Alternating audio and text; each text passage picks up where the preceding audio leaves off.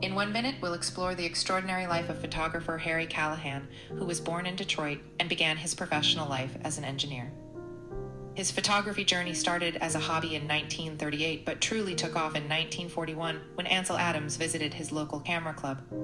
Self-taught, he later worked at General Motors Photo Laboratories and in 1946 joined the faculty of the new Bauhaus in Chicago.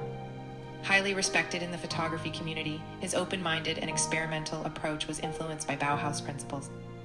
He worked in both formalist and documentary styles, mastering black and white and color photography, using various camera formats and techniques.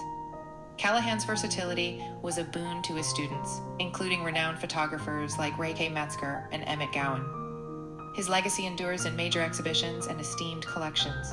From a Detroit engineer to an iconic photographer and educator, Harry Callahan's artistic journey remains an inspiration in the world of photography.